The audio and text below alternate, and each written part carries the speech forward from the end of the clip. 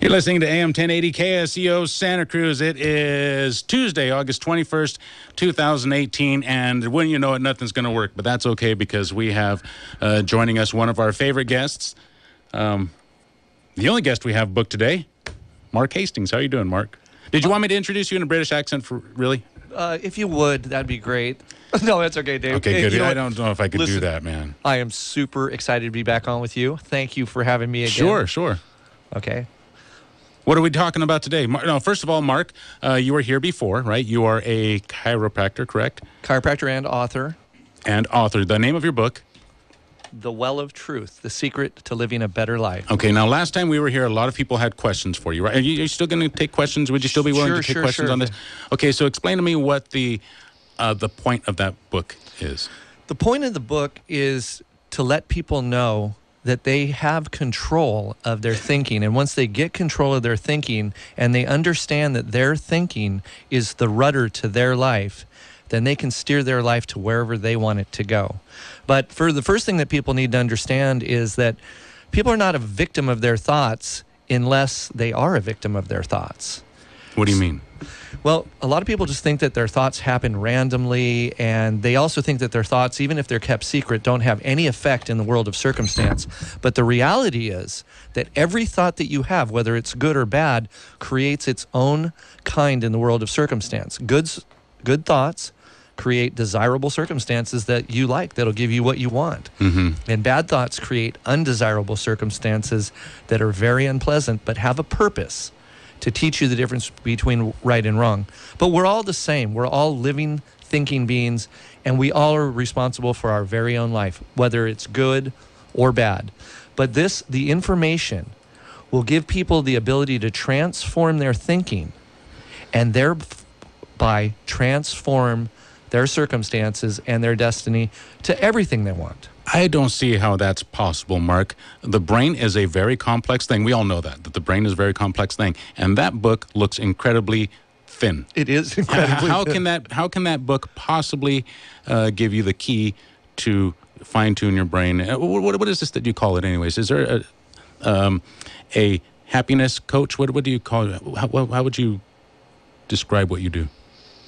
Well, so it took me 20 years. I had about 50,000 discussions with patients, and I would constantly ask people, what they thought success was for themselves.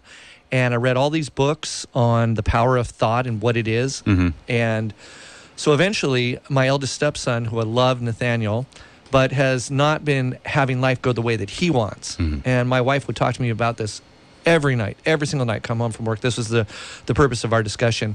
And I told her, he needs to read this book and this book and this book and this book. And she said, he won't do it. But I knew the information by heart. And I said, okay, well, and I said, why not?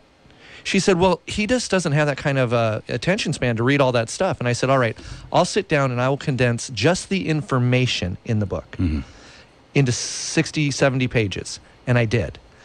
And I've been selling this book now for a year and a half, and I've got testimonial after testimonial after testimonial. And I'll tell you one that just came in last week. I have a wonderful patient. Her name is Rebecca. Mm-hmm. She was a chaplain for her whole life. Chaplain is a very serious career. College degree, long-term, And she came in, she loved me as a chiropractor, and she says, oh, wow, you wrote a book. And she goes, I'd love to get a copy of that. And I said, great, I'd love to get your feedback. She says, well, I'm moving to Santa Fe, and I won't be able to tell you, I'm leaving today. And I said, oh, okay. So a year went by, and she came in just last week. My wife was there, Lori, who I love. And she walks in, and she says, Dr. Hastings, hey, I read your book, and it changed my life. I said, oh, really, how? And she goes, I'm not a chaplain anymore. I became an artist, and I'm showing my art in all of these galleries, and that's what I'm doing. And I get these testimonies all the time. Well, what is a chaplain? Isn't that kind of somebody who preaches the word of God? I mean, isn't that like a religious person? A chaplain technically is someone that helps somebody across a spiritual divide during a time of crisis.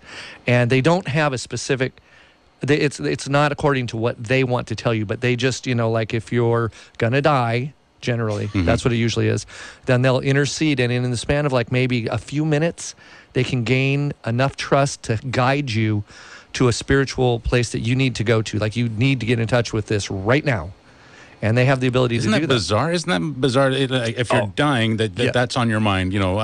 Well, that's weird. Well, what would be on your mind if you were? I don't know. I guess maybe it would be something like that.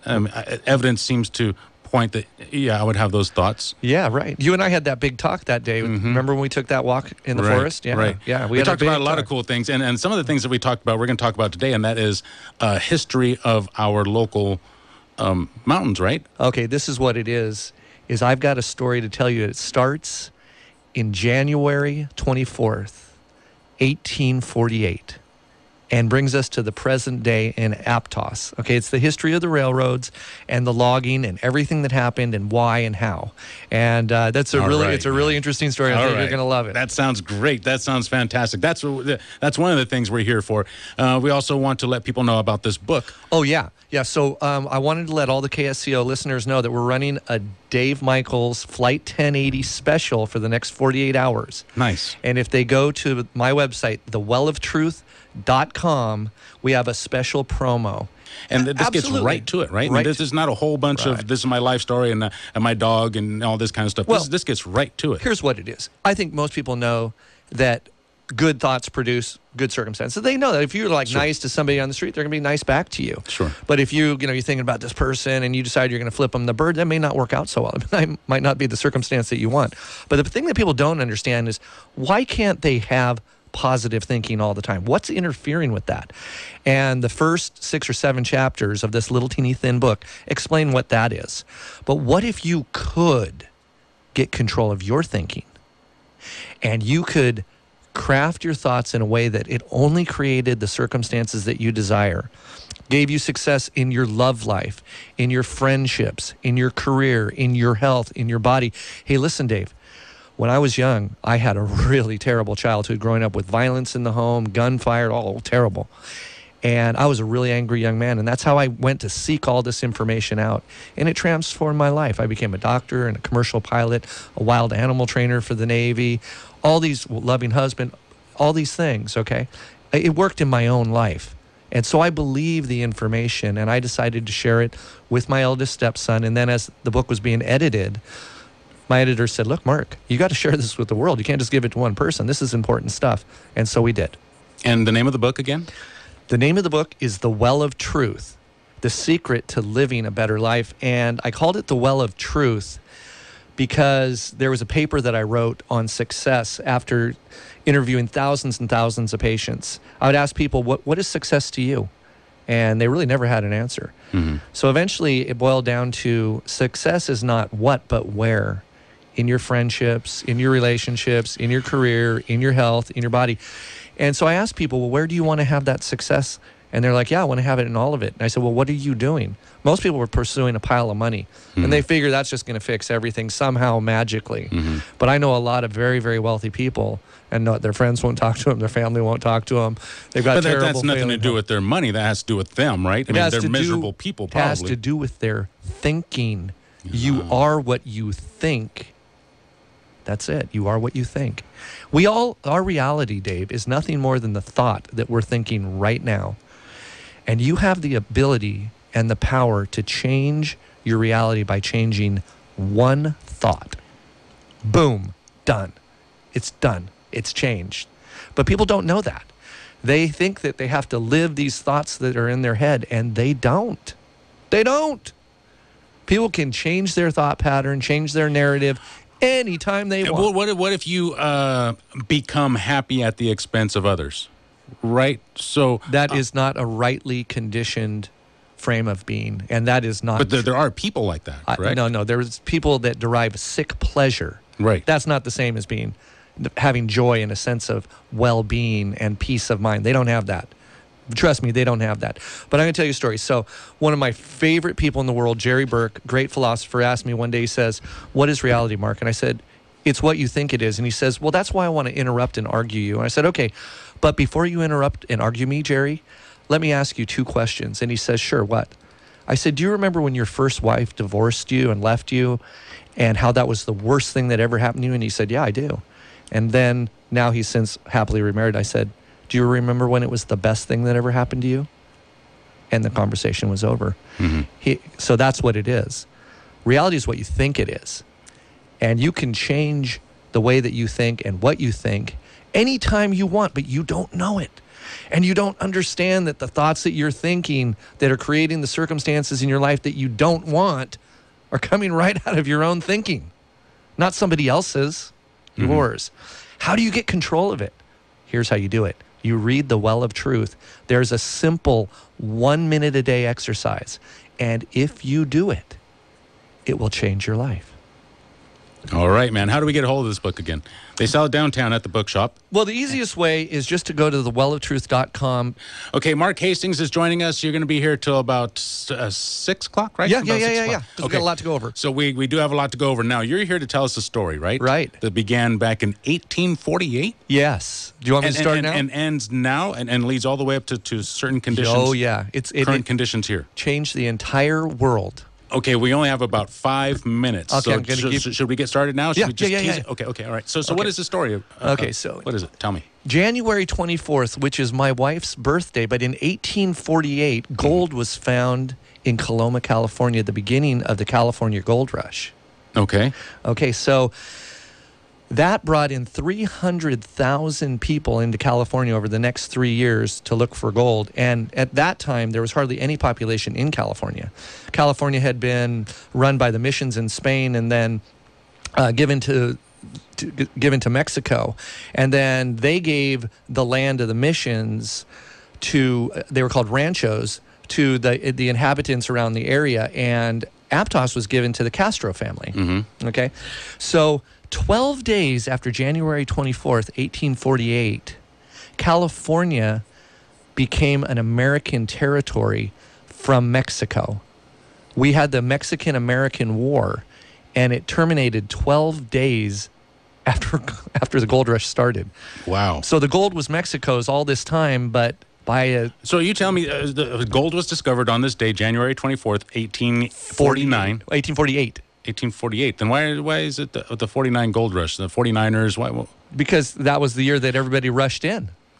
And I remember it being discovered from being in school, Sutter Mill. That's right, Sutter Mill in Colima, California. Is that where it is? Yeah, okay. That's right. So let me go on. So what happened was people were immigrating in droves. As a matter of fact, the San Francisco harbor was full of abandoned ships. They couldn't go in or out anymore. There was all these ships, and eventually they sank, and the wharf is built on those timbers to this day. But there was a huge influx of Chinese, Croatian, and people from Europe. But there were two people that came from Europe that are... I got notes for you. I'll send them to you later. You don't need to write all this down. Well, I'm going to ask you about these things, too. Okay. So Frederick Hihn and Adolf Claus Spreckles came from Germany. And Hihn came specifically to find gold. But he got here, he ended up in San Francisco, and he became a businessman catering to all the people that were coming for the gold. He didn't actually get out to gold fields right away. And then his business burned down. And he went up into the hills in Sacramento, and he started a gold thing, and then it all washed away. And this is Hihn you're talking about? Yeah, by a strange turn of events, he ended up walking to Santa Cruz. Okay. And he got to Santa Cruz, and he had some money, and he purchased the Soquel Rancho land grant from the Castro family, and he bought all the land from Nisene Marks all the way to Cabrillo College. And there was a huge demand for timber and lumber to house all these 300,000 people in the bars and the saloons and the hotels and the houses and all that. So the timber industry was just booming at that time. Spreckles had come here, and he was a hotelier, and then he became the sugar beet millionaire. And he and Hihn decided that they wanted to bring the railroad to Santa Cruz, and they wanted to get taxpayer bonds to pay for it. And so in the early 1870s, they tried very, very, very difficult to get this to happen, and eventually, by 1875, they had accomplished just that, and they had run 21 miles of narrow-gauge rail from Santa Cruz to Watsonville, and that was the main line. That's called the main line. Okay. And they had done this because to benefit both of them, right? F.A. Hihn was going to use it for lumber. Spreckles was going to use it for his sugar beet. Absolutely, and absolutely. Okay. But the problem was the city of Santa Cruz was trying to block Hihn and Spreckles from using bonds, taxpayer dollars, to pay for it. So Hihn actually had to borrow money from Spreckles because Spreckles had the money. Okay. But Hihn wanted control, and Spreckles didn't want him to have it. But Hihn eventually did gain control. And that caused the Santa Cruz Rail Company to falter and to go into bankruptcy. And it went up to auction, and Hihn ended up buying it outright for $195,000 and sold it to the Southern Pacific Railroad for $225,000 at that time. So Spreckles got all pissed off, and he moved to Watsonville and opened up the Watsonville Beet Sugar Company, and then eventually moved it off to Salinas. But he left Aptos on account of that, and Hihn stayed on. And so he talked the Southern Pacific Railroad Company into running a spur line off of the main line up the Aptos Creek, 3.7 miles, and they founded the Loma Prieta Lumber Company and the Loma Prieta Mill, which was the largest lumber company in Santa Cruz County at that time. Okay, so let's stop right there. Where is that in regards to the track that goes right through Aptos, right there by the Starbucks and the barbecue place and all that, right? There's a railroad track that goes right there by that stop sign. Yeah. Where is that? So you know where the road goes into Nisene Marks Park? Yes. That is the old lumber mill road. Okay. Okay, and so it went up Aptos Creek, 3.7 miles. And up into Nisene Marks? Yes, 3.7 miles, and the town of Loma Prieta and the Loma Prieta yes, Mill. Okay, yes. I remember seeing pictures of that and the railroad going right past the mill. I remember seeing that now. Yeah, so they ran a standard gauge rail because the Southern Pacific always ran standard gauge all the time. Okay. And the Loma Prieta Mill started to harvest all this timber and run it down to the mill. And then Monta Vista Mill opened up above it, way up on top, up by Sand Point. And they ran a 5-mile line up there. Mm-hmm. And this went on through the 1880s all the way through to 1922 when the whole operation finally ceased. But during that time, there was incredible storms. There was a huge storm in 1899 that washed out the entire Monta Vista Mill. And that shut them down till 1910. Do you got to stop and go to commercial? Yeah, we got to. I'm getting totally fascinated. I'm totally losing track of time. Okay, so hold it right there. Okay, we're talking about the Monta Vista Mill, also up in Nisene Marks. This was higher up in the park than the Loma Prieta Mill, which a lot of us locals know about, but I had never heard of the Monta Vista logging mill. So we'll talk about that on the other side. So right now it just got washed away, right? 1899. 1899. Okay, we'll talk about that on the other side. That's where we'll pick it up. We're sitting here with Mark Hastings. Again, if you want to pick up his book, it's called The Well of Truth, The Secret to Living a Better Life. Half off today and tomorrow for listeners of KSEO, thewellnessoftruth.com. Check it out. Thewelloftruth.com. The Well of Truth.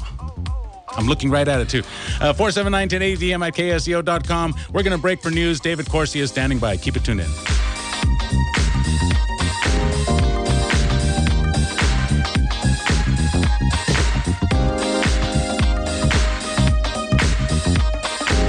You're listening to KSCO, serving Monterey, Brookdale, and San Lucas.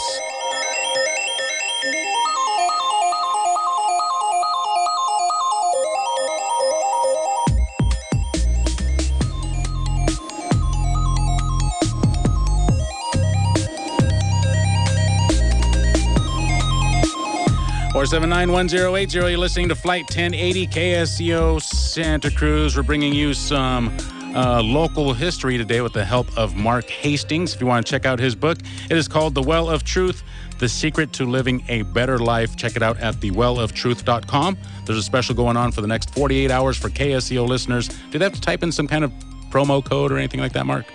No, they can just click on the banner and it'll give them instructions on how to get whatever kind of book they want. If they want to get an ebook, a Kindle book, a hard copy, whatever they want. You know, there's a special instructions how to do that. Okay, sounds good. So, Mark, when we left off, we were talking about the storm, 1899, Monta Vista. You said there was 2 logging camps, right? You told me that off air. Uh-huh, yeah. 2 logging mills named Monta Vista. So we left off. One of them had just been washed out. Well, there was only one at each time, but in there was 1999. So they rebuilt it. Excuse me, 1899. There was a huge spring storm that completely and utterly washed out the mill at Monta Vista, and it shut down that whole area for about 10 years. Mm-hmm. And then they came back in, and the Loma Prieta Lumber Company again decided to go in and log again. And there was this really, really steep terrain up Hinckley Creek and up China Grade, and they wanted to go and get that, and it was really, really steep terrain, and the Southern Pacific ended up annexing the railroad, and they put in another spur line and a narrow gauge, and they formed the Molina Lumber Company, and they went in and got that lumber. But anyway... This is up on China Grade, the Molina Lumber Company? Yeah, up China Grade and Hinckley Creek. Okay. But up off Hinckley Creek, so after the flood of 1899, in 1906, there was another mill up there, again called Monte Vista Number 2. And they had a huge thunderstorm that caused the log pond to rupture, and it sent logs down into the mill and trashed it. And they were trying to rebuild, but then the 1906 earthquake happened. The land was really saturated and really wet, and a huge landslide. Yes. It washed over the mill and buried 9 loggers in 100 feet of rubble and trees and formed a lake over their grave. And it took them years to dig them out, and they did. They did dig the bodies out? They did finally dig the bodies out. I remember hearing about that, and I was wondering, how could that much land slide? But that's what it was. It was already saturated. And it was the earthquake. And you throw in the earthquake, the 1906 quake, and I've heard about that. Yep, that's what happened. And where did that happen again? That happened up at Hinckley Creek, which is way up at the top of Soquel Creek. And I was at the far north end of Nisene Marks Park, and where they were doing the logging there at that time. Right. So the logs all have to come downhill. That's how it has to happen. Right. So the fallers would go in the winter when it was cold, and they would fall the trees and try to fall them on the uphill slopes so they wouldn't break, because redwood breaks. So they really highly specialized dudes, and they did this all by hand. Have you ever seen an old-growth redwood, Dave? The big fat one? It's as big around as the room that we're standing in. That's how big around they are. And so what they do is they'd climb up the trees, and they would make notches and springboard them, which meant they'd build a little scaffolding. And I've seen these scaffoldings, and they're very, very sketchy. And they take handsaws and saw down these gigantic redwoods that weigh hundreds of thousands of tons. And they'd have to make a bed of timber for them to land on so they wouldn't break. And then they would carve them all up. And in the spring, they would come back and they would light the forest on fire and burn everything up, all of it. Just burn the forest down. And that would get rid of all the slash that was in the way and all the debris and all of the bark that they had taken off the big redwood logs. And then they would drag them downhill with teams of oxen. And then later, they started using steam donkeys to do that. And a steam donkey is like a locomotive with no wheels on it. And they would drag those things in there themselves. In other words, they would run out the cable off the drums, tie them around big trees, and then cable them up the hills to where they needed them. And they made things called skid roads. And the Chinese built all the skid roads, by the way. And they had China Camp, which is where Hoffman's historic site now is. Okay. If you've ever been there, you know where that is. I went there last month. So they would carve these roads, and they would put redwood rounds on the road like railroad ties. And they would skid the logs down them. And they would have the teams of oxen or the steam donkeys do this job. And they'd have kids with buckets of fat, tallow, and they would slather it on the logs so that the logs could come down easily to the mill.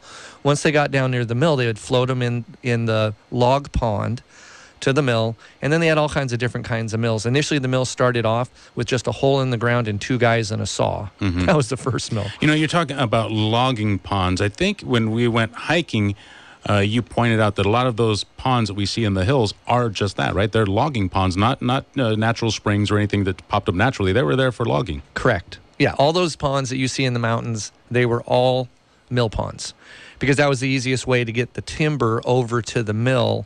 Then they would use a thing called a cant hook to roll them up onto the mill and then eventually mill them. Are you talking about the log pond where the guy goes out there and runs on the log and has that kind of stuff? Yeah, that's where that sport came from. Wow. Yeah, where the guys would run on the logs and try and knock each other off of the logs and all that stuff. Wow. Yeah. So that was happening up here? Oh, absolutely was happening up here, yeah. So they had actually dammed the Aptos Creek for a long, long time, and they had a huge log pond. But anyway, you know, Dave, sometime I'll take you in Nisene and I'll show you where the spring of '99, where that huge disaster was. It left a log jam that's still there. I would love to see that. Oh, I'll show it to you sometime. Along what trail is that? We'll have to go in and I'll have to go refigure it out. So what happened was I used to be a cyclist and cycle in Nisene Marks. This is how this all got started. There was this old fable that Hihn's fabled narrow gauge Betsy Jane fell off the rails up in Hinckley Creek. Right. That's not true. So what happened? Wait, don't tell me it's not. That's such a local legend. You're telling me that it's not true. I believe it's not true. So I was riding in Nisene Marks all the time, and I had heard this story of like people coming across it. And if any callers know that if it is there and they can show me where it is, I'll give them a free treatment and a free book. I would like to know where it is too. I mean, holy cow! But so the thing is I went and hunted for it for years and couldn't find it. So eventually, I went to John Hibble at the Aptos Museum, and he's a local historian. And I said, John, look, I got this problem, and he said, here are all these books on the railroads, and you can find there. But what happened was, the Loma Prieta Lumber Company had 2 Shea 10.5-ton locomotives that were cut up for scrap at the Aptos station. That's what happened. Okay. And then Hihn's little locomotive went up to Felton after he was done using it up Valencia Creek at the Hihn mill, where because he milled all of that timber and harvested all that timber for himself. He had huge interests in both the Loma Prieta Lumber Company and in the Molina Lumber Company. He had his hand in all of it. So he had his hand in everything. He was the richest guy in Northern California for years, and definitely the richest guy in Santa Cruz County. I've seen a manifest of all of his business interests, and you can't read through it. It's too many. He's like 2,500 business interests. The guy was on fire. Wow, man. So let's see. Where do we go from here? So what happened with the train? Hihn had taken his up to Valencia Road, right? Up Valencia Road to his mill. His mill. What happened with the other trains that were cut up? Is that what we hear about that's out there in Nisene Marks? Is there anything out there like that? I have seen some old steam donkey remains, which I think people may think that they're looking at the boiler to a locomotive, and it's not. Really? Yeah, I don't think so. Up around Bridge Creek, and so the spur line was put in, the first original spur line from the Loma Prieta Lumber Company, which was actually a subsidiary of the Southern Pacific. It was 3.7 miles up to Bridge Creek. That's where the main line ran, and that's where the original first mill was, the Loma Prieta mill, right? Mm-hmm. And so the logging went on from 1881 to the fall of 1921. And by that time, they had cleared all that lumber out. And here's an interesting thing. All of the lumber in Nisene Marks, every bit of it, went with lumber from Little Creek and Kings Creek up to San Francisco. What had happened in the earthquake, San Francisco burned to the ground, and they had a huge demand for lumber, and that's where our old growth redwoods went to rebuild San Francisco. That's where it went. Yeah, and yeah, a lot of people might not know that, but a lot of local historians do, that a lot of the redwood that was harvested here went up to San Francisco, went up to the Bay Area to rebuild, after the earthquake/fire. The fire is what really did them in, right? That's right. Yep. Yeah. Yeah, so the 1906 earthquake and the storms that led up to it, had huge devastating effect on our community. Mm-hmm. So now it's 1920. The logging industry is on the way out here in Santa Cruz. What happened was, after the Molina Lumber Company finished harvesting up off Hinckley and China Grade, 1917, the Loma Prieta Lumber Company came back and they said, okay, we want to restart the Loma Prieta mill. And they came down to Bridge Creek and Big Tree, Porter Gulch, and they logged that last area. And they were done in the fall of 1921, and that was it. That was the end of the lumber, and it closed. And so they brought out all of the equipment and the tracks and the 2 Shea locomotives, the 2 10.5-ton Shays. They tried to sell them, and a company in Oakhurst made a bid on one of them for $8,000, but it was never delivered. And they cut them up for scrap at the Aptos station. That's what happened to those 2 locomotives. The Betsy Jane went up to Felton to do another logging project that Hihn had in mind. And there was a gas locomotive that used to run up and down the Aptos Creek, and it would ferry timber from the Molino. And the Molino was a junction where the tracks split.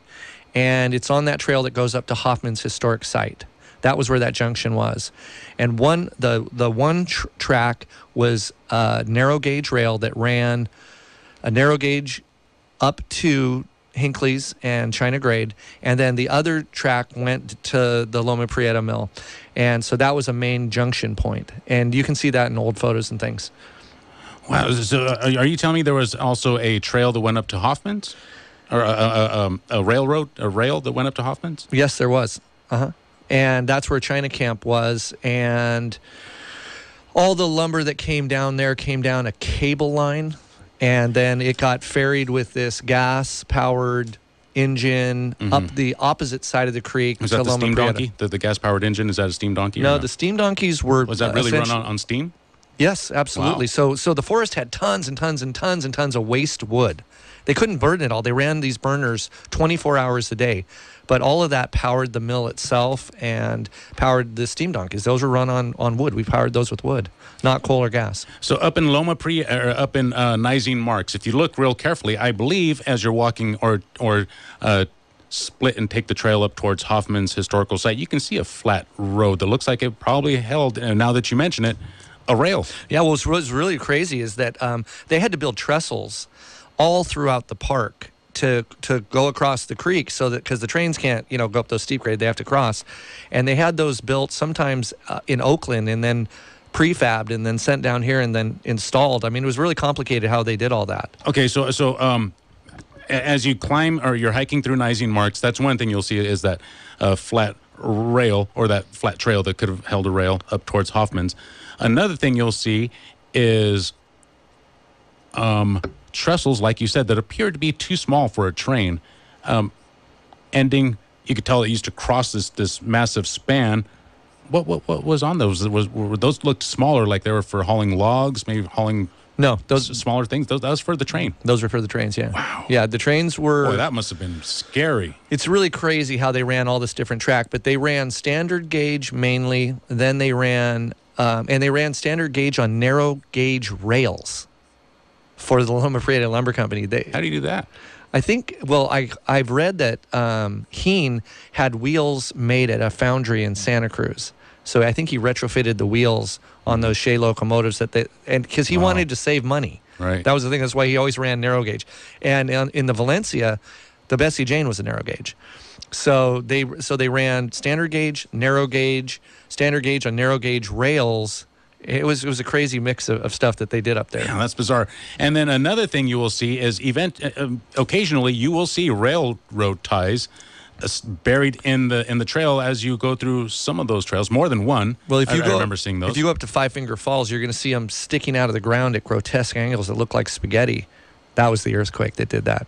That's what happened there. Is those canyons collapsed. You can read historical accounts of the canyons in Aptos collapsing during the aftermath of that earthquake, when that ground was saturated from that huge thunderstorm that came in ahead of it.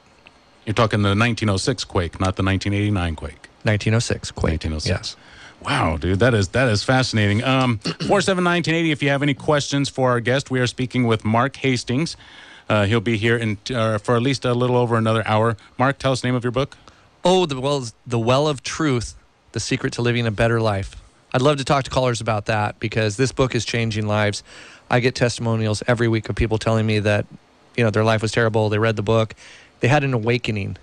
They didn't realize that their thought is the rudder to their life, and that you can grab your rudder and steer your life whichever way you want, just by gaining control of your own thoughts. Super easy to do. It takes an hour to read and a minute a day. I'm telling you, everybody should read this book. Okay, Mark, so how far away are we from current day, from modern day, and what we're talking about now?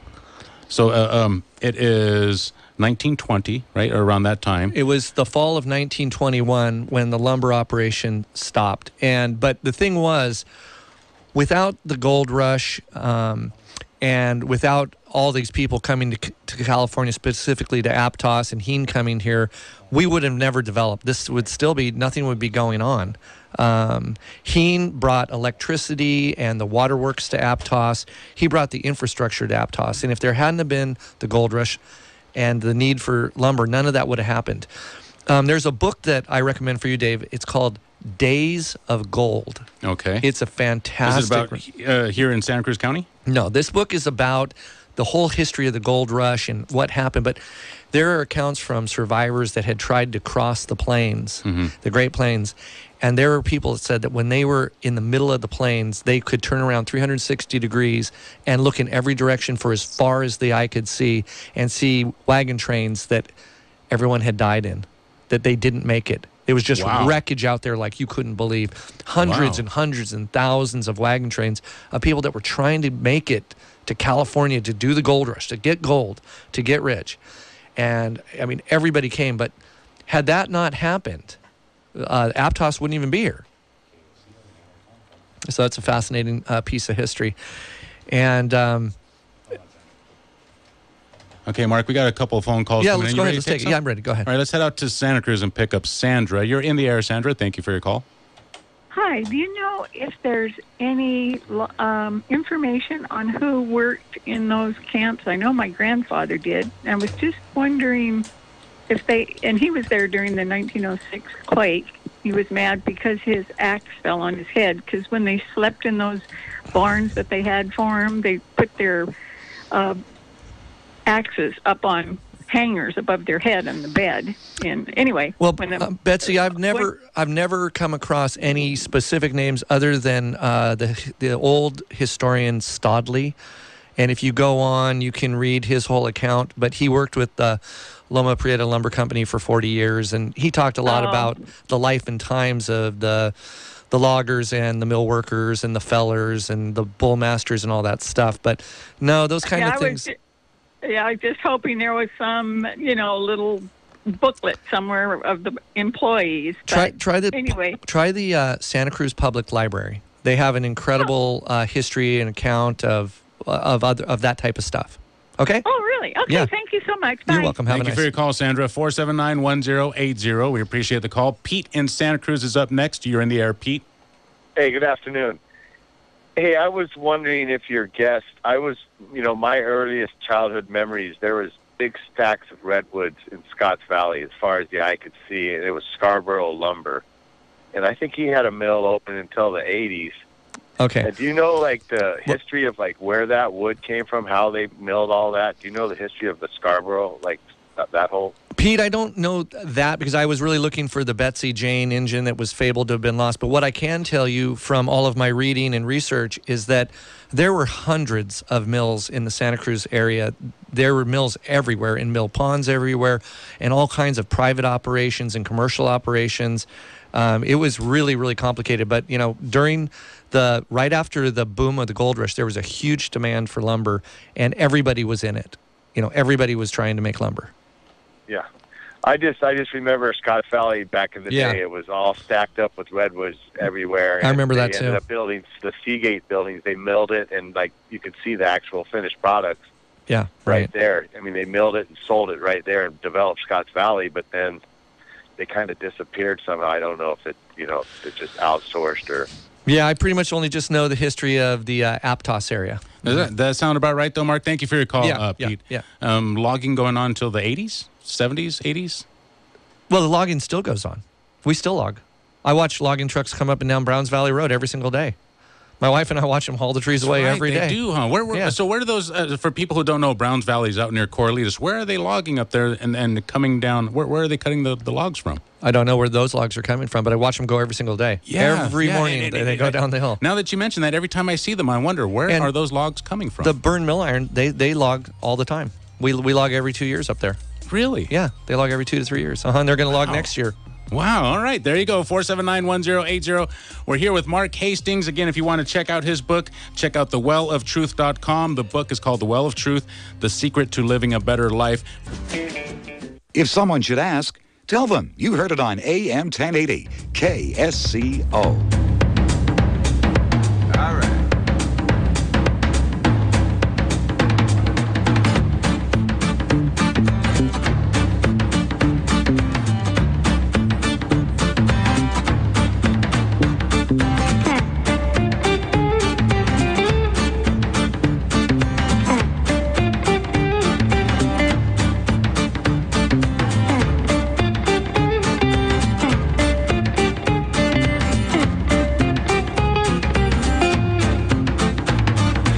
479-1080. You're listening to Flight 1080 KSCO Santa Cruz. We are here with Mark Hastings. Hey, Mark, check this out. I don't know if you can see these pictures. Somebody sent me these. Oh, yeah, those are so cool. Look at that. Look at that train hanging off of that cliff. That doesn't look good. That does not look good. I don't want to be in that train. Do any of those things look like stuff that you would see here in Santa Cruz? Now, you were telling me that you can find things still out there in the creek beds. Where do you find the remnants of our logging history here in Santa Cruz? If you want to see, I love it because even though to you or to the average person, it might just look like rusted old junk, and that is not rusted old junk. I mean, it might be that now, but when I see it, that's not what I see.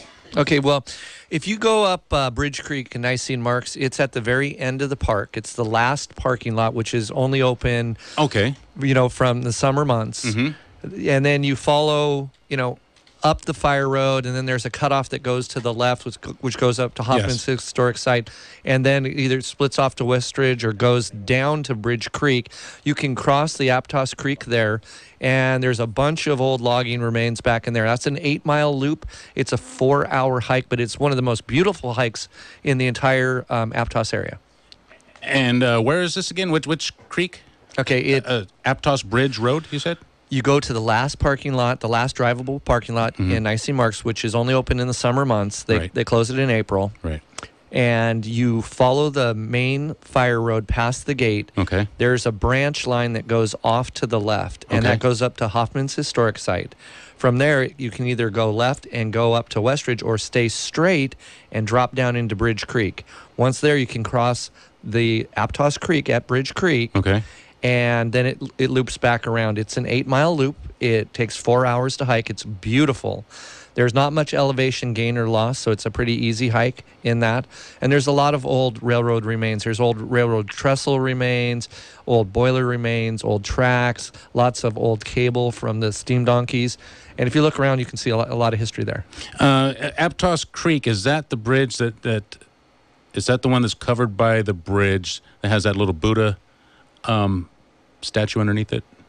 Have you seen that? No, I haven't seen that. Wow. There's a bridge that has a little Buddha statue underneath there, and people go there and they worship, they pray, or they do whatever. I don't know. They burn candles and they have a bunch of prayers. It's a spiritual place out there in the middle of the woods. It's really I know. Cool. That's at Porter. That's at Porter House. That's at the Porter House, and that is part of the Aptos Creek. Yeah, absolutely. Yeah, Aptos Creek. So the fire road in Nisene Marks. Mm-hmm. That was the original Loma Prieta standard gauge spur line that came off the main line from Santa Cruz to Watsonville. And they turned it into a fire road?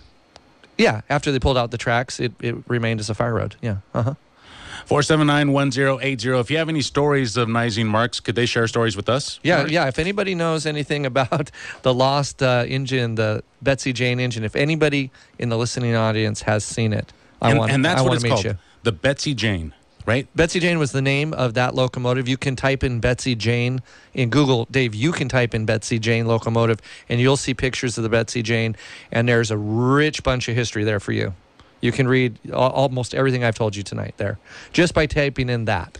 Anything else? Any other interesting tidbits about the Santa Cruz Mountains, about Nisene Marks, Valencia Creek, Trout Gulch? Well, Valencia Creek was owned specifically by Hihn. He didn't have any other investors in that, because when they did Nisene Marks and a lot of the other mills that he was involved in, he always had other investors, and a lot of those people were parts of the railroads, specifically the Southern Pacific Railroad. Specifically, Hihn worked with them, and everybody was about taking all the timber out of these hills. What about gold? Was there ever any gold discovered in these hills other than up there by Bald Mountain?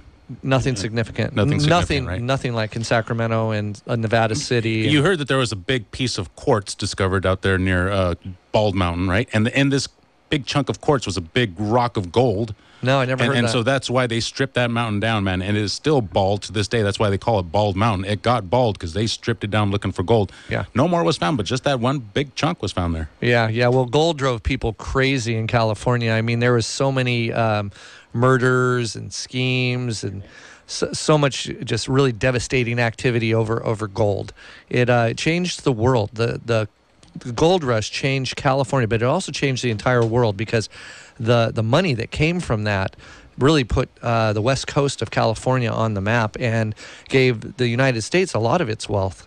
So it was a huge turning point in history.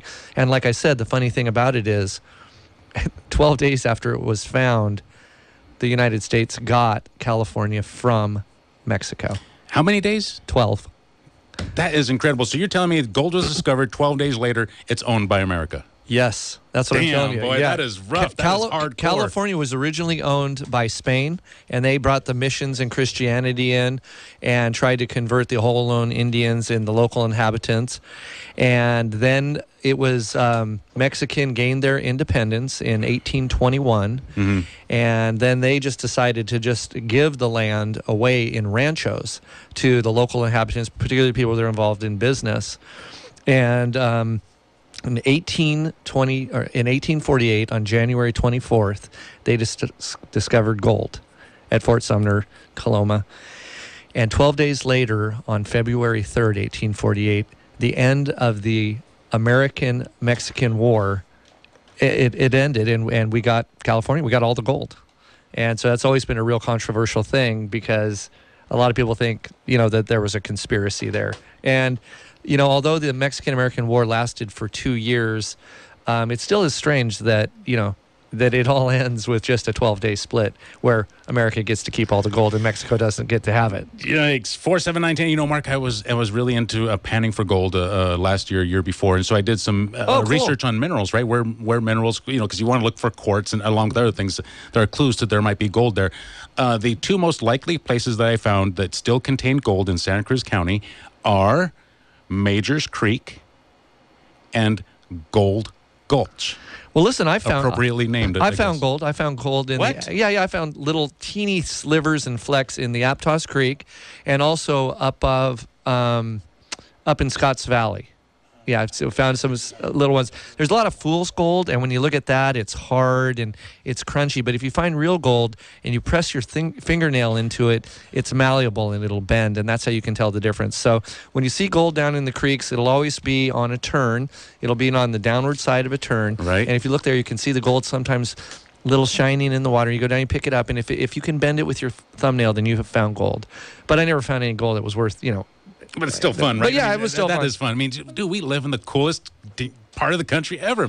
This is Yeah. awesome. We live in an awesome part of the world. We are so lucky, man. We're absolutely lucky. Oh, we're blessed.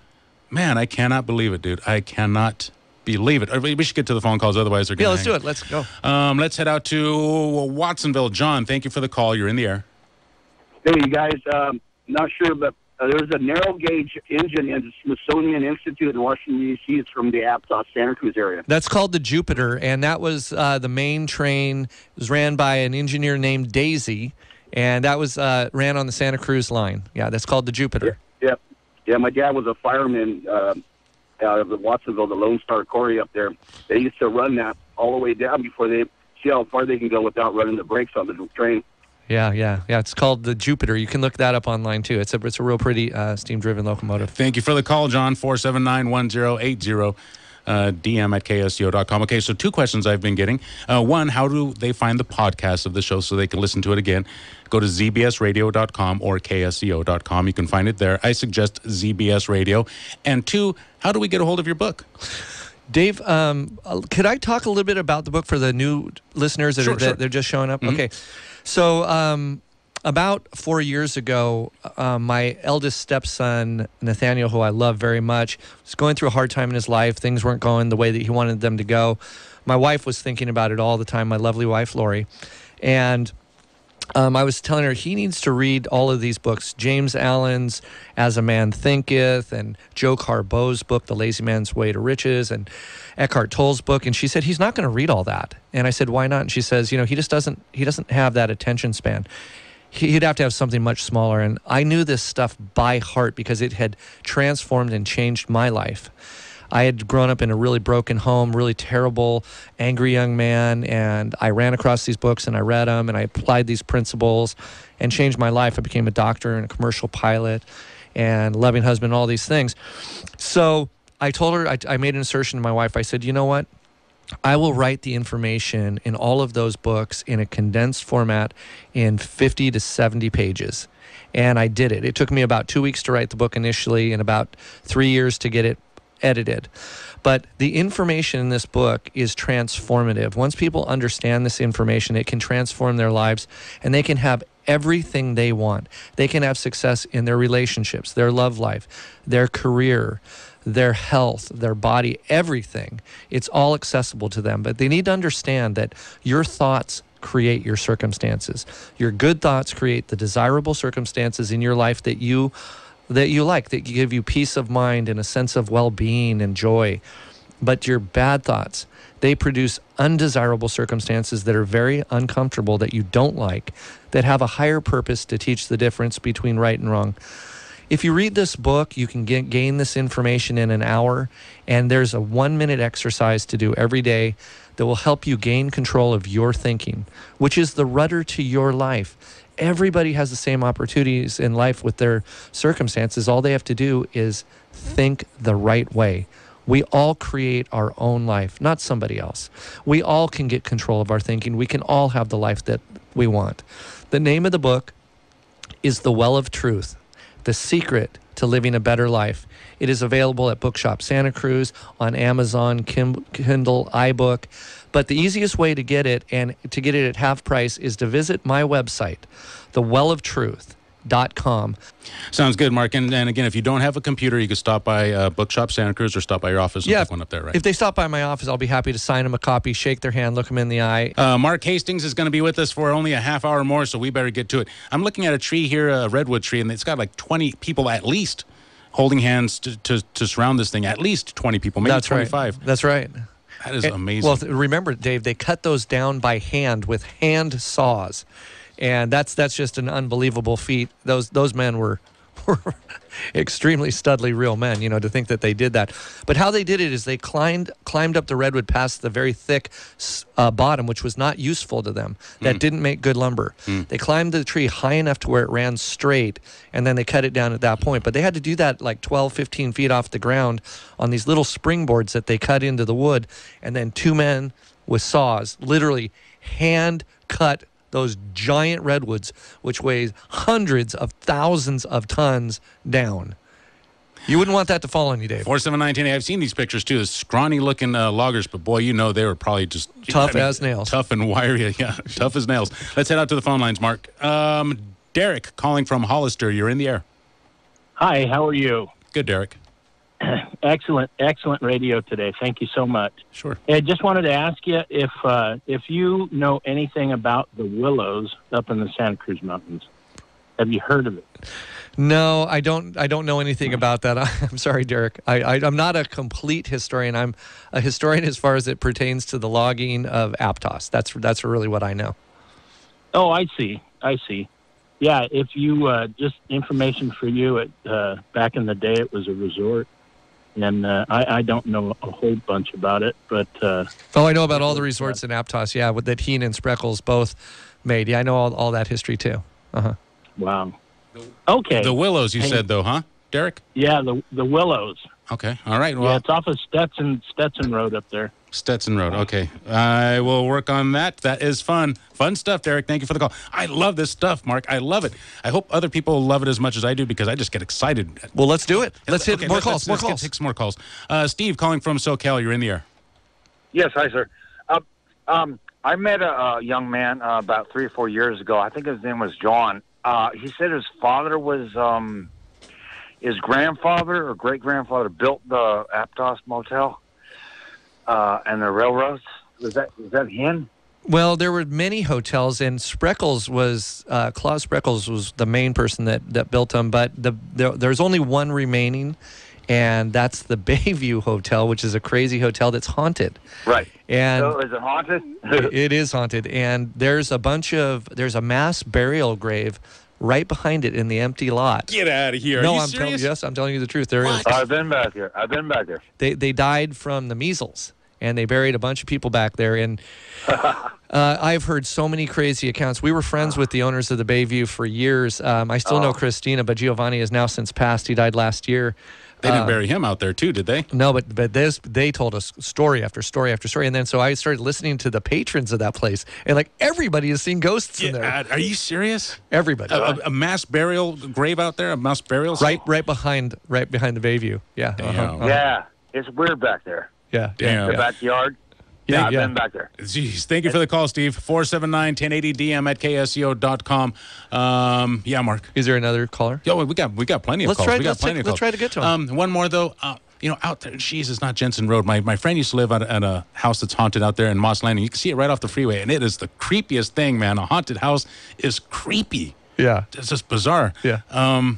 Wow, a mass burial site out there in Aptos. If you type in the Bayview Hotel, the history of the Bayview Hotel, you can read all about that. Let's see who's up next, Mark. Nancy, thank you for your call. You're in the air. Hi, thank you. Real quick, Mark is absolutely 1,000,000% right about how your thoughts direct your life. Hi, Nancy. You've got it dead on. Yes, hi. I'm so thrilled that you are telling the world on radio about it. And people have to be ready at the right time in their life to understand it all. True. That's true. But I came to it rather late, but I'm there now, and I'm telling you, I won't get into detail, but it's like 1,000 turnaround. Well, that's fantastic. It's unbelievable. It's the best thing. It's the number one thing in my life. Well, I would love to get your feedback on my book. I'd love for you to read it and see what you think. I'm going to get it. Oh, and fantastic. Also, real quick, I just want to mention, I don't know if you've ever heard of Emmett Fox. Yes, I have. He's the guy who writes all kinds of really great books, probably like yours, and he has one called The Mental Diet, and that's when every time you go negative, which we all do by accident, and we just do it, but I don't do it anymore at all because I've trained myself. Because you don't want to have the bad circumstances that it brings. Exactly. And I used to, I won't go into detail, but I was the other way. I was a conspiracy, and all that stuff. So I love life, and everything's great, and I love you for doing this. Thank you, Nancy. I appreciate that. Testimonial to say, yes, you're absolutely right. Thank you, Nancy. Thank you for the call. Thank you for the call, Nancy. 479-1080. We got to get out of here for local news.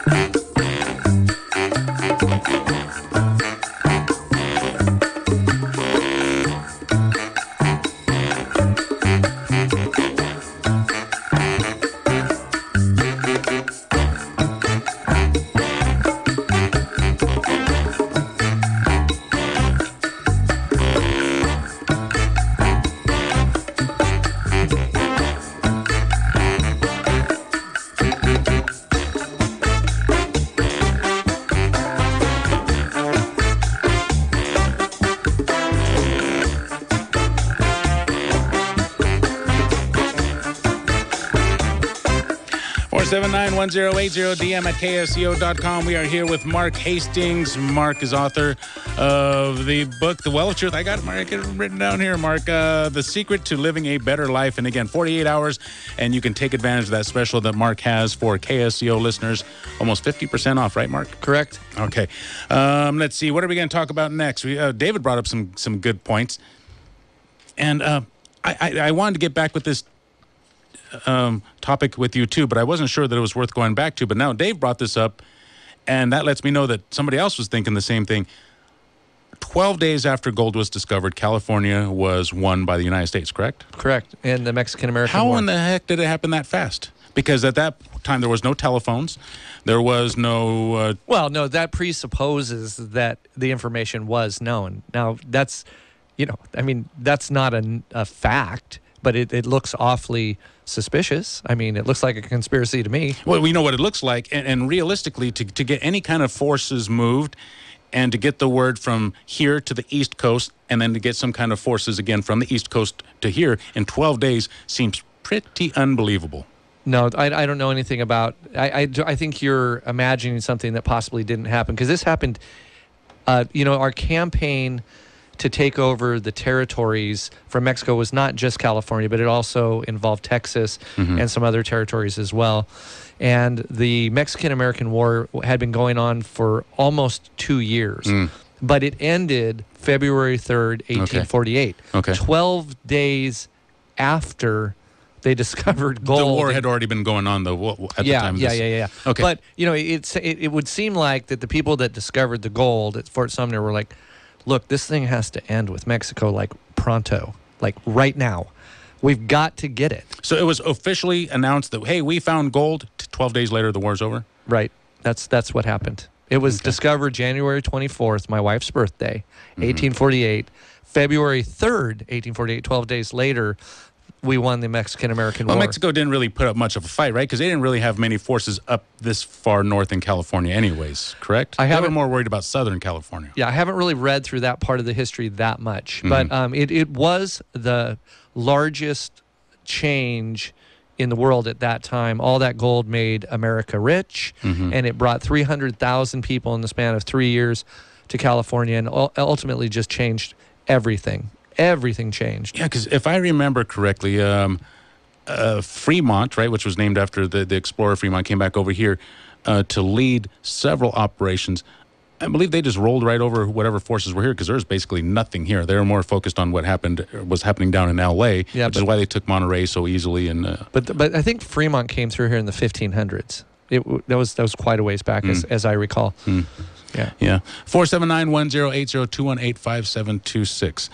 Let's see what else. Oh, are there any more callers, Dave? No. We got some text messages. I'm sure you want to check those. No, I just want to make sure we got to all the people that waited on us. We got to those guys definitely. Because I've been a caller and had to wait.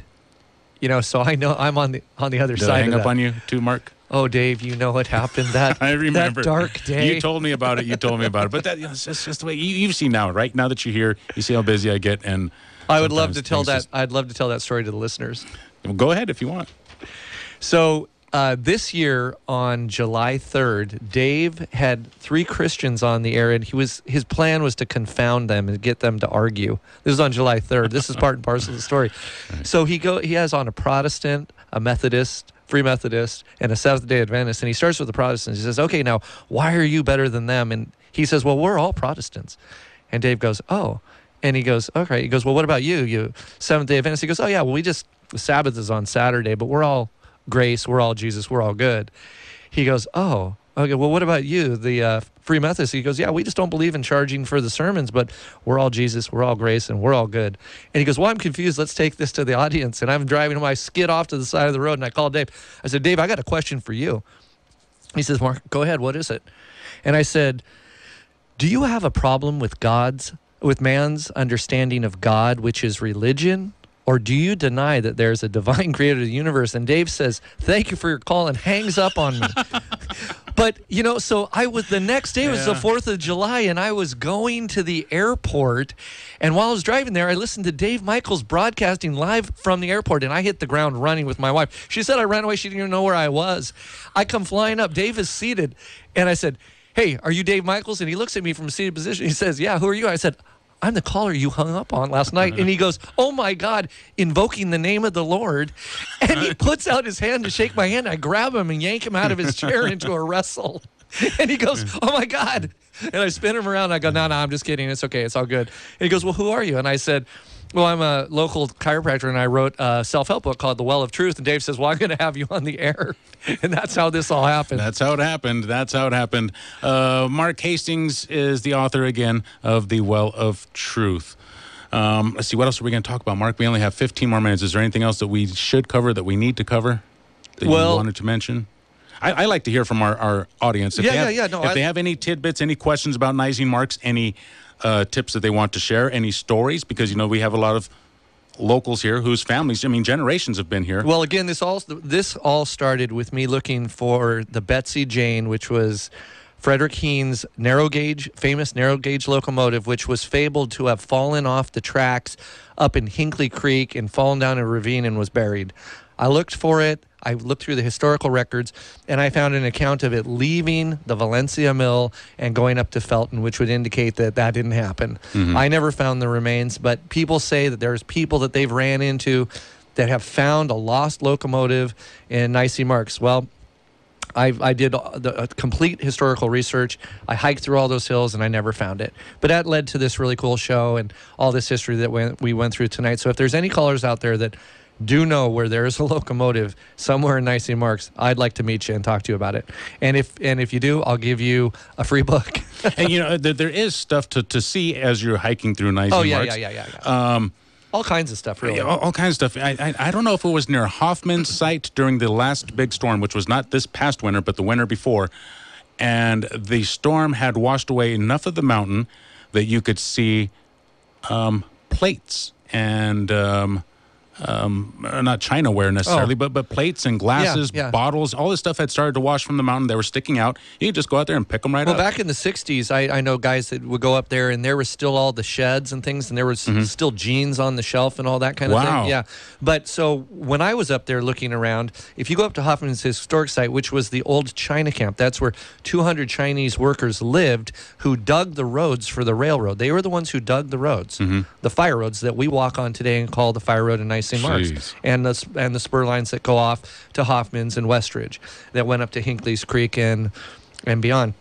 But if you go right off the side of the trail, either the left to the right, you're going to find those buildings are still there. They're just laying on the ground. They're still there. There's tons of them. They're all over the place up there. If you just walk off the trail and start walking down the side of that canyon, it's just building after building after building after building. It's still all there. Wow. I know if you go down to Loma Prieta, which is pretty easy to reach, assuming that you can make a walk. It's not I don't think there's any hills at all. It's relatively flat land all the way out there. You can still find nails and, little things like that laying around. It's really, really cool to go out there and touch the history. That's the old mill site. And at the peak, they were producing 70,000 board feet of lumber a day. 70,000 board feet. It takes about 14,000 board feet to make a modern-size home. So they were really, really cranking out the timber there. It was the largest mill in Santa Cruz County. 479-1080-218-5726, dm@ksco.com. What got you started into this part of history? I mean, why? Why? Okay, well, I was a mountain biker, and I used to love to ride into Nisene Marks, and then I heard this story about this train run off the tracks, and it was out there, and we were riding there all the time. I was spending so much time, hours and hours each week, riding through all those trails, and I knew them by heart, and I had seen a lot of this stuff laying around on the ground and didn't really know what it was, but I decided, hey, I'm going to try and find that steam locomotive and see what, just find it and see what it looks like. So I started searching, and then couldn't find it, and eventually ran into John Hibble, and he gave me books on the railroads. And I did all this research, and I put in so much time trying to find it that I really, really wanted to find it because it was a waste of time. So if you don't. It was like, So I just went for it. I just put my heart to it. And that's kind of my personality type. When I go for something, it's like how I wrote this book. I mean, when I do it, I do it. Right. I go for it. So let me ask you, do you know where Wright's Tunnel is? Or Laurel Tunnel? This was up more towards the San Lorenzo Valley, though, not the Aptos Hills. I'm pretty sure that's up by the clock tower in Santa Cruz. If you go down from the clock tower, you can find the old tracks, and there's an old tunnel right there that's blocked off, and that tunnel is blocked off there. I think that's it. There is a tunnel that's blocked off somewhere over there, huh? Yeah. 479-1080-218-5726, dm@ksco.com. I've asked this before. I don't know if anybody can answer this. When you go out to the boardwalk, you've been to the boardwalk, right? And you look in the San Lorenzo River towards the ocean, you're right there at the mouth of the river, and you look off to the left, there in the hillside is this cave. Have you seen that? No. There's a cave there that's obvious. I mean, it was chiseled into the side of the mountain. There's a big cave there. Not big, but it's big enough to stand in, maybe two people wide. And it goes way into the mountain, way into the cliff. I don't know what the purpose of that is, but if anybody knows what that is, I've always wanted to go in there. And if anybody has gone in there, tell me what you saw, because it looks really, really cool. Be careful in those caves. Why? Because, like if they were like old mining shafts, they have air vents and things that you can fall through. And that would not be good. No, that would not be good. Yeah, those can be very dangerous places. Yeah, well, then don't go in there. They have like black water on the ground because it's so dark, and you can't see what you're stepping in. And sometimes there's like those shafts and things, so you can like break your legs and stuff. Or if the shaft was full of water and came up to ground level, you wouldn't. You, for all you know, it would just be a puddle, and bloop, there you go. Yeah, there you go. Yeah. Wow. 479-1080, Chris calling from Capitola. You are in the air, sir. Hi. Hey, thanks. Okay, I just want to let you know this train thing, it's not a myth and it's not lore. I'm a 1980 Aptos High graduate, and we used to ride up to Sandpoint back in the late 70s on Schwinn's, with just single speeds and stuff. Tell me where the location of it is, Chris. Okay, well, I'm going to get to that. Okay, so we were going up into Nisene Marks before the park was popular, and you'd ride up there. You wouldn't see anybody up there. There was nobody up there. One night, my friend came back to my house, and some of myself and some friends were hanging out, and he said he found a steam locomotive. And we're like, no way, and he swore to God, yes, he found one. He was up there by himself, and he came across a steam locomotive, and it was upright, and the front of the engine was sticking about 5 feet above the creek. And he checked it out. He said, we got to go check it out. We got to go check it out. It's like, this is awesome. Okay, great, you know. And it rained and it stormed for about a week, so we couldn't get up there for about a week, and we never were able to find it again. Yeah, I've heard this story so many times, Chris. I have heard this story before. Yeah, but I'm telling you, I did all of the research on all of. There's only 3 locomotives that I've ever been to find that were up there. The 2 Shea 10.5 tons were cut up for scrap at the Aptos station, and the Betsy Jane went up to Felton after it worked in Valencia Creek, which meant that it came out of the hills. So I have found old steam donkey boilers out there, but that's not a steam engine. That's a steam donkey. There were no wheels. Full-on train. A full-on train. But see, that's what he said. That's not what you saw. There's a difference. I didn't see it. Yeah, so that's the thing. Like, you know, I think people have mistaken old steam donkeys that were left up there as being trains because the boilers look very similar. Those steam donkeys stood 10 feet high. Wow. Yeah. So that's more than likely what he found. Thank you for the call, Chris. 479-1080. And that's why these things keep persisting, right? That's why these tales, these legends, Legend, yeah. And that's why they keep persisting. That's why I did all this research. That was awesome. Yeah.